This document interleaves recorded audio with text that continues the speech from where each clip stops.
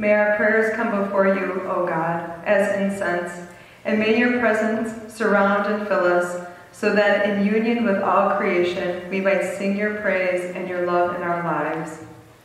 Amen.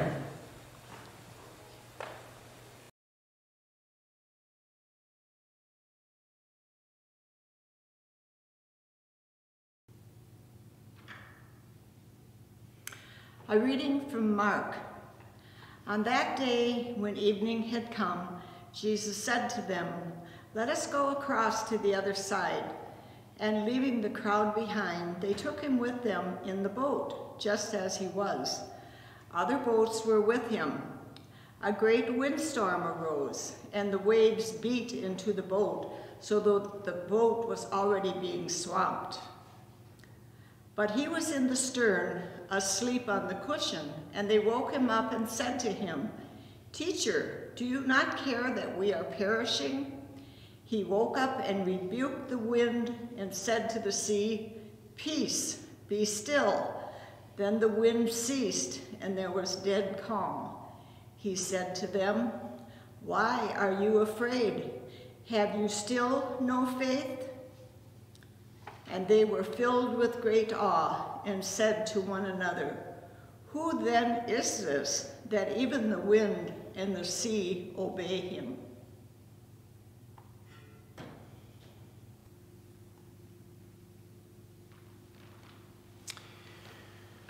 Well, here we are in the season of Lent. And it was a year ago, during the season of Lent, that the pandemic began. It was a year ago that our first worship service that we could not hold was a Wednesday night worship service 11 months ago. And in those 11 months, we have been challenged, we have been tested, tempted. We've also had some opportunities. We have had the opportunity, not always easy, but the opportunity to see God at work in our world. And so as we thought about these Lenten services, this Lenten midweek worship, Pastor Gene and I thought, maybe we need to think a little bit more about that. Where is God at work in the world around us? And so that's what we're going to be talking about. And what we're going to do is we're going to bring in some different voices so that you can hear from others where they are seeing God at work in their little corner of the world. Now, the purpose for that is in small part so that as you hear them share where they see God at work, you can say, "Oh, yeah, that's right there. God is at work." But only in small part.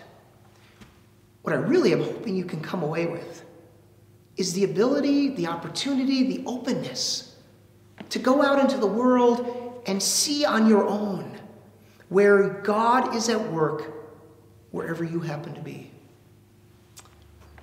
But before we get to that, I want to say a few words about the scripture reading that Carol shared with us a few moments ago. And by the way, that's the same story, the same gospel story that the Sunday school lessons from this past Sunday, are built on. So go back to the Sunday school lessons for February 21st, either the little kids or the big kids, and you can learn a little bit more about this story from the Gospel of Mark.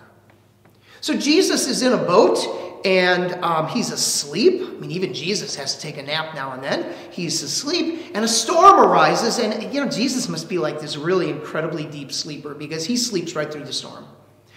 The disciples are hardly sleeping. They are terrified. And so finally, out of desperation, now remember, by the way, most of them, not all of them, but most of them, or at least several of them, are experienced fishermen. They know how to handle a boat. But they finally decide they have to do what they probably didn't really want to do. They have to go wake up Jesus to rescue them. And sure enough, here comes Jesus to the rescue, kind of like the siren that just went by. I don't know if you heard it, but a siren just went by. Jesus comes to the rescue, and he stills the storm. And the waters become calm. The significance, I think, in the Gospel of Mark is that we're early in the Gospel. We're in chapter 4. And so imagine that you are one of those first century readers. You've never heard of this guy Jesus. This is your introduction to Jesus. And Jesus is doing some cool things. But now Jesus does the ultimate. Jesus controls nature. I mean, 2,000 years ago, that was astounding, and actually today would be too, don't you think? I mean, we can predict the weather, kind of, but not really, but we try. But even though I can maybe tell you what the weather will probably be like tomorrow, I can't change tomorrow's weather. It will be what it will be. But Jesus can change it. And so the message to those first readers of the Gospel of Mark, and maybe the message to us too, is that this guy Jesus is really, he's got power. He's got control. Even nature, the power of nature and weather answers to Jesus. So if that is a bit of a backdrop, let's see what Wayne and Darlene Affelt have to share with us today, where they see God at work in their life and in the world around them. I see God working in our young people. In church, we have our readers, choir members, bell choir, confirmation groups, and in Sunday school. I also see God working in our neighborhood. We had a young girl call about a month ago. She had a project in her confirmation class, and she wanted to share it with us, and she had a few questions. We also have another young girl in our neighborhood who every year at Christmas time stops by with a little gift and a treat for us. I also see God working on a girl who lives 1,200 miles from us. She plays the piano at church and she volunteers. And she always has time to text us just to see how we're doing, or to let us know that she got the lead part in her school play this year. I also believe that I see God working in 4 young people who in their own unique ways came to their grandparents with words, prayers, and action in our time of need in the last few months. Yes, I can see God working. Okay, where do I see God at work? I see God every day in the beautiful sunrises and the awesome sunsets. I say each morning, I wonder what God has planned for us today, and he never disappoints. Blessings come our way each day in plans that we have never planned or made. Recently, we had family deaths, and I seen God at work in condolences from people sending cards, notes, emails, texts, and even from some people that were unexpected. It was just touching to our heart, and they were showing their love by doing this. I see God at work in the vaccine and how God gave the scientists the knowledge to do this. I see the nurses and the doctors just working endlessly and giving their time and doing their all. And other frontline workers, the grocery store, all the way to the pickup services for drugs and groceries and other things, being creative and making our ways safe for us as people who are in. I see technology, and if it was not possible a few years ago for this, I see the church using this technology along with the pastors being creative and finding ways to reach out through videos, Zoom communion, confirmation classes, Bible study, and Sunday school. I see this technology being used through other things that the pastors are being creative and doing. Driveway communion, stewardship drive, and our upcoming Ash Wednesday, and the food pantry, being very creative. I see God working and calling members and visiting with them and hearing how they're missing the fellowship and the music and the closeness of the worship, and seeing that we are all needed to make this work. And God is preparing us in new ways each day to appreciate each other and never ever take for granted what a privilege it is to be a child of God, showing us new things and new ways each day.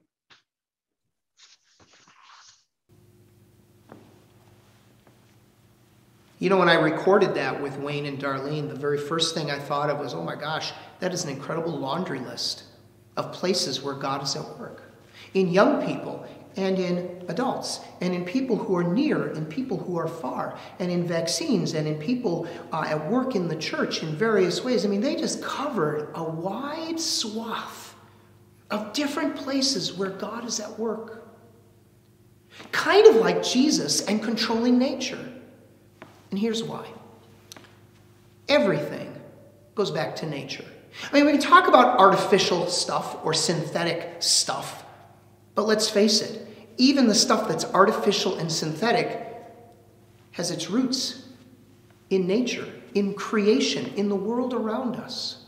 And so when Jesus is able to control nature, control weather, control the creation around us, that's basically everything, don't you think? I mean, what else is there? What else is there? There's nothing else. God is at work in Jesus everywhere. And that's kind of what Wayne and Darlene suggested. God is at work in nature everywhere. Simple, isn't it? Simple, but sometimes we miss that. I mean, sometimes we sort of have this idea that God does really good things here in the context of a church building, but when I'm out in the real world, I don't know about that. I mean, is God really going to be there for me? Is God really going to be there for me when push comes to shove, when the rubber hits the road, or whatever other little phrase you like? Is God really going to be there when I really need God? And yet God is at work everywhere. And God is at work bringing life everywhere. So here's what I would like for a takeaway. 2 takeaways for you. The first takeaway is, as you heard, Wayne and Darlene's, you go out. Go out in the world and begin to look carefully. Where are you seeing God at work? And it might be the easy, obvious stuff like the vaccine or healthcare workers. I shared a story on Sunday. I'll share it again. Just a simple little place where God was at work.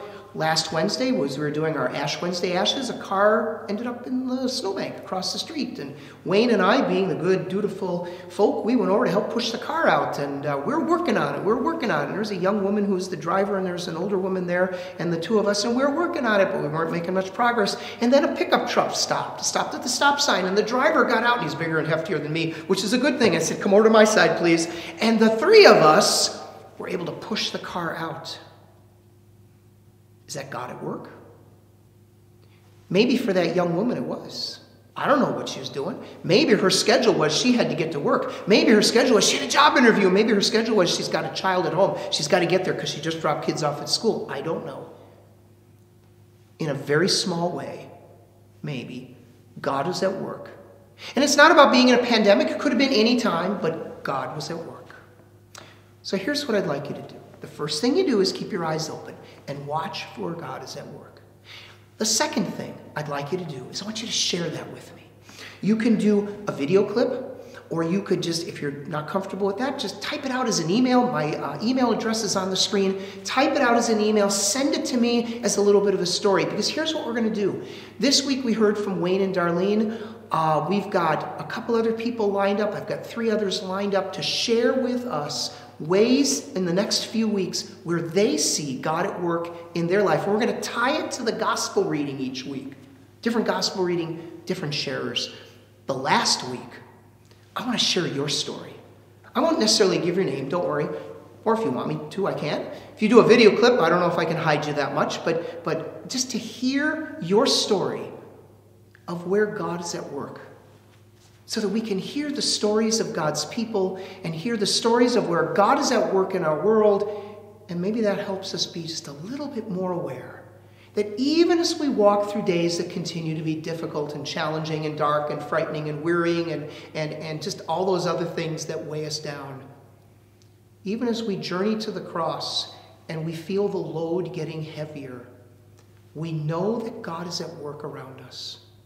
And we also know that in the gift of the cross, a good and gracious God comes to us, lifts the load off of us, and places it on the crucified Jesus. God is at work in our world, in the big moment of the cross of Jesus, and maybe in the little moment of just pushing a car out of a snowbank. God is at work, and God is at work not only here, God is at work in your little corner of the world too. So keep your eyes open and share it with me. Thanks. Let's sing.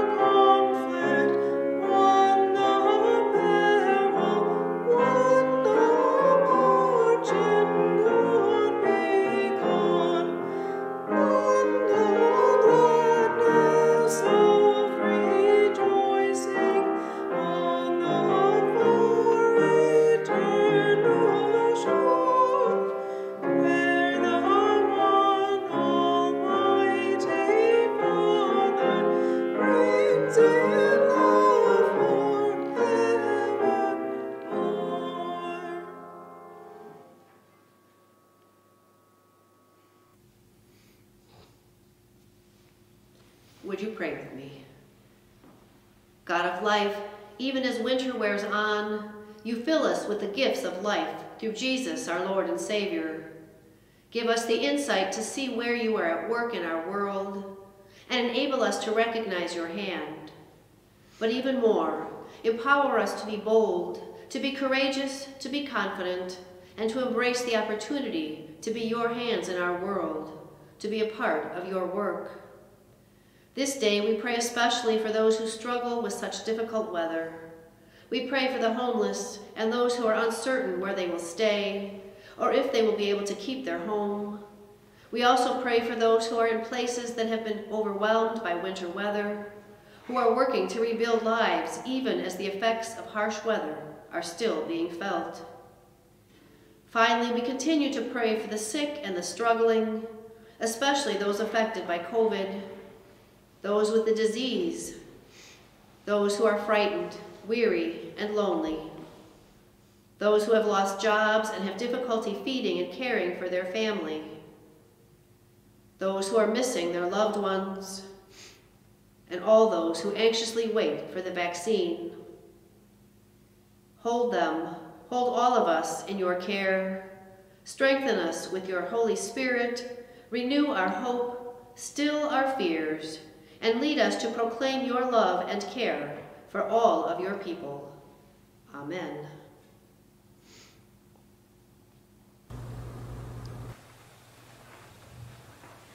The light shines in the darkness, and the darkness has not overcome it.